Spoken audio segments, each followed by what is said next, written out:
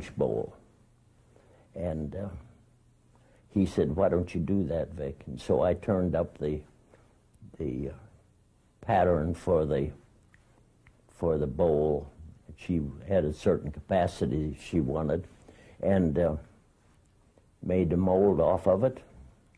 And then I tried to think of what would be New Yorkish about a punch bowl. And then I remember New York as I remembered it was this peculiar blue light that came over the city at night.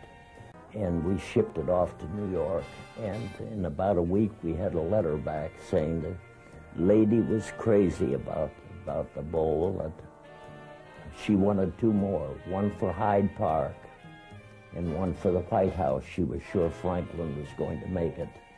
And that's the first time we had an idea that was Eleanor Roosevelt who had ordered it.